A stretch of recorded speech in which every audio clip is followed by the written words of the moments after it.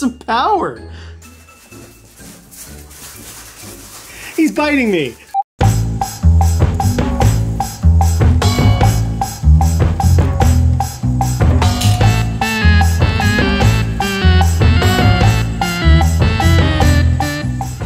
These are red-footed tortoises, without a doubt one of the most easily recognizable species and even one of the most beloved.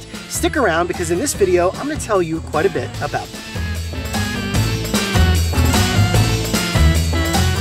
Redfoot tortoises are definitely the most famously known South American species, and they typically occur in the more northern portions of South America. They're found in various areas from Colombia to Brazil to Bolivia, Guyana, Suriname. They have a very expansive range, and what's really interesting about them is they actually have regional variations. So not unlike the testudo species, the hermins and the Greek tortoises, they vary in appearance and even size and even shape depending on where they come from.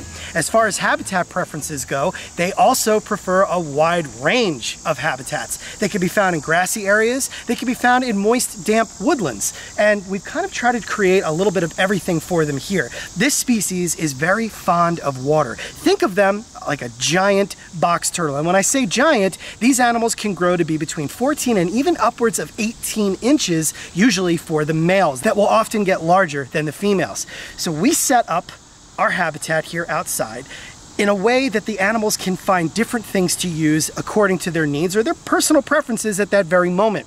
There are 3 different bodies of water in here. They're natural type ponds in a sense where I can fill them up with water. They'll actually retain the water for a while, and there's even some aquatic vegetation, and then when we get droughts, they'll drain out. And then I can fill them back up again, so the animals have constant access to fresh water. Like box turtles, they have a relationship with water. They don't swim or submerge the way a box turtle would, but they absolutely can swim across pretty decently sized bodies of water, and they utilize them here in captive management like you can't imagine. In fact, I'm almost always finding our redfoot tortoises burying into mud to cool off and of course going for a nice soak. These are shallow ponds, so the animals can stand up in them, and they barely cover the tops of their carapaces. There's also a lot of low-lying vegetation in the form of grasses and shrubs, because as I said, they do move into grasslands, but they also have plenty of shade. South New Jersey has extremely high humidity and blistering hot summers with a lot of thunderstorms. So you can imagine a South American species like a redfoot tortoise definitely appreciates a summer out here. Our adults get to stay outside from March or April, depending on the spring and how it's going, all the way through Halloween. So they get a nice long portion outdoors here, as do most of the species we keep at Garden State Tortoise that don't naturally hibernate. Redfoot tortoises are part of the genus Chelonoidus, along with the famous Galapagos tortoise. So we actually allow our Galapagos tortoises, Jack and Sally, to live with our redfoots while they are very small. They're still not as big as our redfoot tortoises are. Right now they're about 7 inches, but eventually they'll have to be moved out of this enclosure because they are going to become tremendous compared to the redfoots.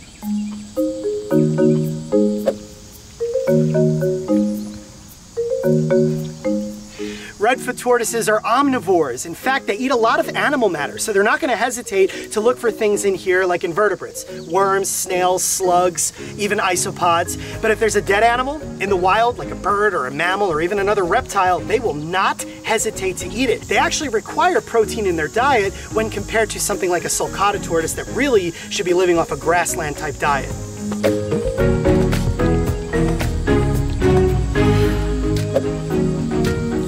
Water and humidity are crucial for a redfoot tortoise to grow properly and attain a smooth shell. You can see this guy right here, he was raised too dry early on in life. He didn't get that precious humidity or hydration or be allowed access to something like a pond or a large water dish, so he grew a little bit too lumpy. Whereas this animal here is nearly completely smooth, as he would be if he grew up in nature. So that's something you really have to consider right off the bat, is providing a species like a redfoot tortoise. Again, that's South America, where it's very humid, with appropriate hydration and humidity from the start. Lucky for this guy, it's just cosmetic, but you can see just how bumpy he is when you compare him to this guy right here. Pretty big difference. Something right here that's pretty easy to notice if you look at these animals from a bird's eye view is how to properly sex them. Now this male right here is not fully grown yet. He will eventually be larger than this female. But one of the things you're going to notice right off the bat is that he has a figure 8 shape when you look at him from the top. See that? See how he's pinched in at the waist right there? That's a telltale classic sign of many regional variants of redfoot tortoise that it is in fact a male. The other way you're going to be able to tell that it's a male is simply by looking at the tortoise's underside. Talk about concave. Can you see that concavity right there? That's how he could fit on the back of the female during mating. He also has an absolutely tremendous tail. Now, when we compare him to our female here, she's gonna have more of a classic oval shape. She's not gonna be pinched in at the waist there. She's gonna have a flat or level plastron and a much smaller tail. You'll also notice that her anal scutes have more of a sharper curve to them instead of being flared out and wide.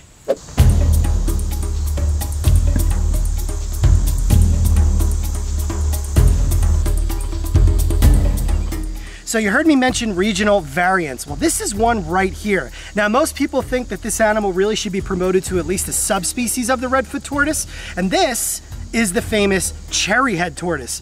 No surprise why it gets that name. They are known for the unbelievable deep red coloration on the head, primarily the head, and then of course onto the legs. So you can see, you know, they are a redfoot tortoise, but there are a lot of things that are different about these animals. Typically, they are smaller than your more classic forms of redfoot. They're a little bit more oval, and they also have a distinct plastron. The plastron of the regular redfoot tortoise has a lot more yellow and orange to it, whereas the cherry head has a lot of black with cream centers, blotching, or even marbling. They're really an amazing tortoise, and a lot of people prefer these, but nonetheless, they are a redfoot, and they're every bit as personable and hardy as the other ones. These tortoises typically come out of Brazil, and that was the locale that many of these were poached from over the years for the pet trade. Unbelievable tortoise. They also have a very pointed snout when compared to the more northern or regular redfoot tortoise, but I'm sure you guys can notice those similarities. All right, so we talked about adult redfoot tortoises. Let's take it all the way back to when their days first started. You need to know how to properly raise the hatchlings because it's crucial for things to be right from day one. Because this species is so prone to deformities, especially of the carapace in the form of lumpiness, that things can go wrong very easily. Think of these little ones, or should I say little ones, as box turtles. The redfoot tortoises are not all that little from day one. In fact, they're pretty large. These are week-old redfoot tortoises, and even the eggs are pretty huge. When you compare these eggs to other species, even other large species like radiated tortoises, these animals are already set up for size. They lay big eggs and they hatch big, but that doesn't mean they're not sensitive. This is what I'm talking about. All this is a simple storage tote that you can get from Walmart, Home Depot, Lowe's, any store really that carries this kind of stuff for home and office. And well, they're inexpensive and they are extremely effective at creating a closed chamber or very high humidity environment for a baby redfoot tortoise and many other types of tortoises and also box turtles. If you guys saw the video we did, how to raise baby tortoises, this is exactly what we used, and redfoot tortoises couldn't be any more suitable for this particular style. So, the size I have here is a 66 quart.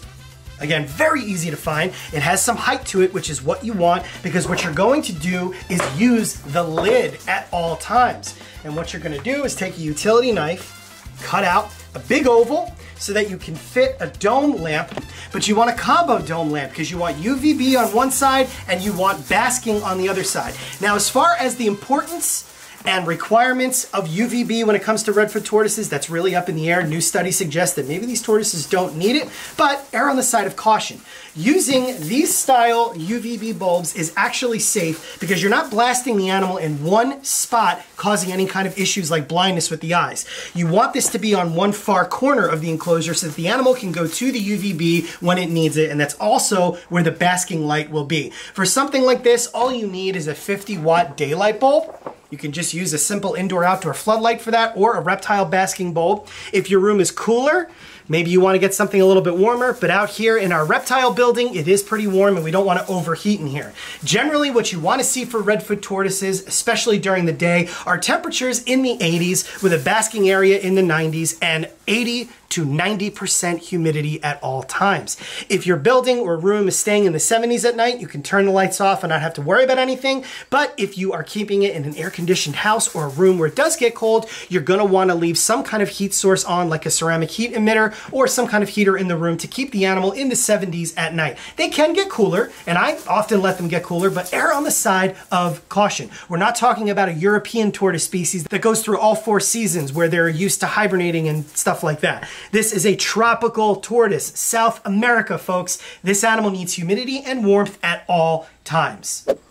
This size storage tote is suitable to start off 2 baby redfoot tortoises. I wouldn't put any more animals in this, and it won't be long before you're gonna need to upgrade to an even larger size, because we're talking about a tortoise that's gonna get probably at least 12 to 14 inches, if not larger, and they do tend to grow fast. Remember, the objective of a baby tortoise is to get out of that vulnerable size, which makes it vulnerable to predators, and to adult size as quickly as possible. It doesn't mean you should rush their growth, but you have to be ready for the future. So let's put these 2 in here. Notice they're drinking right away. Again, water is so important to this species because of the relationship it holds with it. So a water dish, a shallow one that they cannot drown in and that they can easily right themselves in should they flip over, is crucial. I use terracotta saucers. They're perfect. You can easily clean them and replenish fresh water every single day. And what you want to do with this style enclosure is keep it simple. Baby tortoises spend 90% or more of their time staying hidden in nature, so they don't need to have too much to explore when they're only this young. We're dealing with week-old baby redfoots right here, right now, folks. So all they need, maybe a little bit of fake plant life, because anything live they're gonna try to eat. And if you don't know what's toxic or non-toxic, you're obviously gonna run into an issue there. They need a nice place to hide where they can easily fit into that's dark, and they need a substrate that retains moisture well. I'm using a combination of Zoo Med's Reptisoil, sphagnum moss, and cypress mulch, all mixed together. I'm using about 3 inches of it, and I never let it dry out. Then the key factor to keeping this humid is putting the lid on and leaving it on at all times. You're loud. Lid stays on with the lights on. That builds the heat and humidity. And no, you don't have to worry about damaging this or causing burns. We've been doing this method for a long time. You can use Gorilla Tape to hold it in place, or if you want to get fancy, you can even fit the opening with a mesh. This works wonderfully, and it has worked for years with a wide variety of tortoise species, particularly these humid-dwelling ones like redfoot tortoises, yellowfoot tortoises, and even elongated tortoises. And in fact, we started our Galapagos tortoises off in something very similar to this, and man, are their shells smooth. So how long will this style unit last for redfoot tortoises? Well, you really have to leave that up to yourself and gauge the size and behavior of the animals. Once these animals start passing that hatchling stage, you're going to notice the colors change. They use that yellowy orange shell and they start getting more black with just the orange or yellow center, as you saw with the adults. They're going to start getting to about 3 inches in size. You're going to start dealing with an overcrowded situation, so you're going to want to expand once you see those animals really start to bulk up. So no, this may not last that long, but you can do the Christmas tree bins, which are even bigger, which should at least keep your baby redfoot tortoises comfortable for the first year. Now, if you want to get fancy, you can move into something like a toad ranch enclosure, which you see behind me. But keep in mind, that's only going to do well for the juvenile stage because of the eventual adult size. Our redfoot tortoises, as you saw, have a massive pen outdoors, and they have kind of like horse stall enclosures indoors on the other side of our building where they can spend a few months of winter out of the cold. Redfoot tortoises are widely bred across the world, and in fact, they often end up in rescue situations, not unlike sulcata tortoises. Every single redfoot tortoise that we have here at Garden State Tortoise was a rescue or surrender, so you can always check out your local reptile or animal rescue to see if they have one up for adoption. As you guys can see, they are very rewarding to work with, as they have some of the boldest personalities in the turtle and tortoise world. They're not for everybody. They are a big animal. They are tropical dwelling, so they do need indoor housing at least part of the year throughout much of at least the United States of America, but they are also very hardy, and they are a forgiving species too. So they're not one that you have to be on top of 24/7 all the time. These animals are resilient and they are able to survive.